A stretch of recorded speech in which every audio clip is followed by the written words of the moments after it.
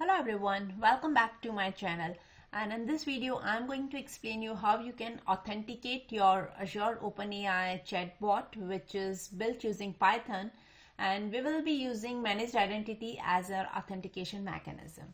So in my previous video I already spoke about how you can authenticate your chatbot using Entra ID. So if you have not gone through that, I can quickly point you to that video. So this is the first video which I have created for authentication. So in continuation to that, now I am coming up with another video in which we will be using the managed identity. So let's quickly have a look at it. So I have already written few lines of code, and this is the same code which I have already created in my previous Entra ID demo. So what I'm doing here is I'm importing these two packages, and then I'm getting the default credential, because here we don't want to go with key-based authentication. So that is the overall purpose of why we are going for the managed identity or even the Microsoft Entra ID. So now once we have grabbed our Azure credentials, next thing is we need to create the token provider. So for creating the token provider, I'm using the Azure credential, and this is the scope which I'm using. Then this is the simple way of creating an Azure OpenAI client. So what I'm passing here is Azure API version, then endpoint, and the token provider which we just created here in line number 7. So once we have that, we are good to make a call to our completion endpoint, and here make sure that you are passing the correct model, your prompt, and the max number of tokens. So once this is done, I think we are good with our OpenAI call. And for UI, I'm just creating a very simple Flask app. So here you can see I have not done anything zazzy. I'm just setting my configuration to debug mode. Then I'm invoking my app by setting the template folder, because this is a folder where I'm placing my HTML files, and these are the two simple functions which I have created. If I will show you my form.html, it is like a very simple having 3 controls on it. I'm not using any style sheet or anything, because the overall purpose is to just show what is happening on the screen. So let me quickly run this and show you how it is working right now. So I'm saying flask.run, and it has already launched this server for me, so I'm going to use that. Let's type in some question. What is AI? So I have not taken any custom documents or custom data. I'm just trying to invoke Azure OpenAI based chatbot, which will be hosting on the Azure. So here you can see we have the response over here. So let's quickly go here and stop the server. So we have seen that it is working very well on our local machine. Now how can we deploy it to Azure, and how can we make it run it over the internet?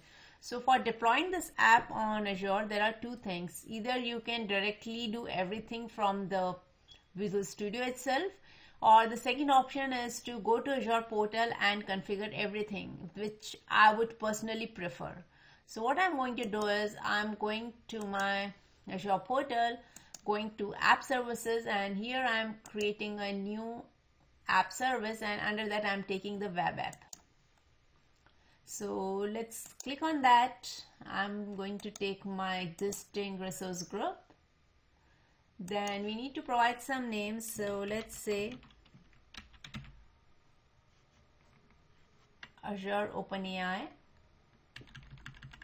It should be dash. Okay. And then I'm putting code. Runtime stack would be for Python, because I'm using 3.10, so I'm picking the same one. Accordingly, you can choose the one which you are taking. And here I will go to West US. Okay, here you need to select your plan. I will go with the premium one. And let's click on review plus create. So there are many parameters when you create your app service, so definitely you can go ahead and customize based on the requirement. Click on create.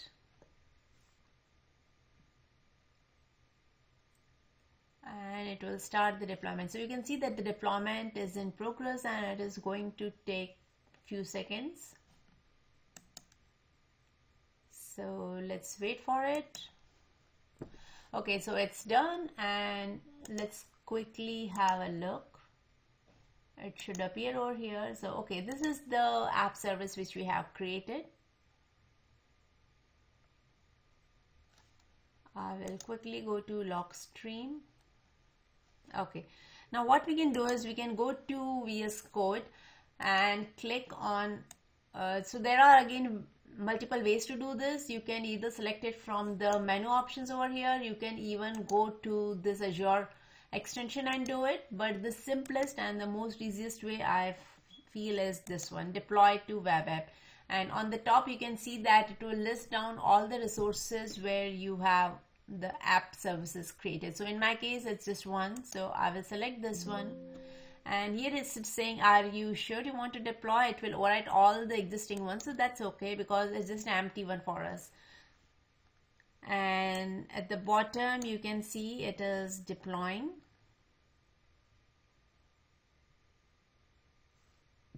Okay, so let's give it few seconds. It's gonna take some time over here. So we can see it is deployed. Let's go to Azure portal, and I don't see any errors over here, so I'm assuming that everything is all good. Okay, now we have our app deployed, so you can quickly go here and check this out. So sometimes it will take some time to like get it affected or before you open this URL, but sometimes it's pretty fast. So here you can provide your question, and I'm sure it is not going to work right now. So let me quickly explain you what is going over here. So we have deployed our app, but we have not given permission to this app to use our Azure OpenAI. So in order to provide that, what we need to do is we need to first of all enable its identity, so that Azure OpenAI will get to know that okay, this is the thing on which I need to grant access. So for that, what we can do is we can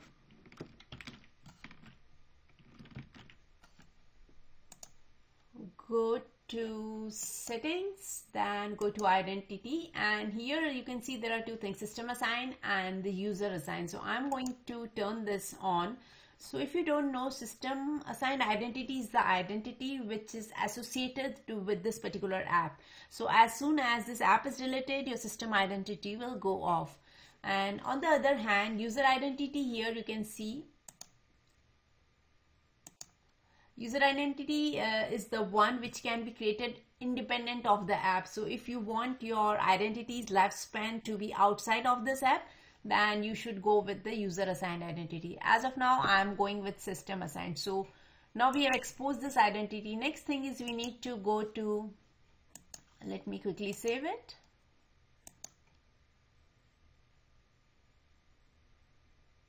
Okay, so next thing is we need to go to our app, which is Azure OpenAI, and under access control, you need to grant the permission. So click on add role assignment, and here you can search for the required roles, whatever you want. If you want to grant full access, just select the contributor, click on next, and you need to select the second option. Like I said, this time we are going with the managed identity. So click on this, and here you need to select the members. So it will list down all the user assigned and the system assigned ones. So recently we have just created the system assigned, and let me see, this is the one, demo AOAI. So let's select this, and it will go ahead and assign the required permissions. Now again, this assignment may take some time, so if still your things are not working, I would recommend you to wait for a minute or two before trying it again. Let me quickly give it a try.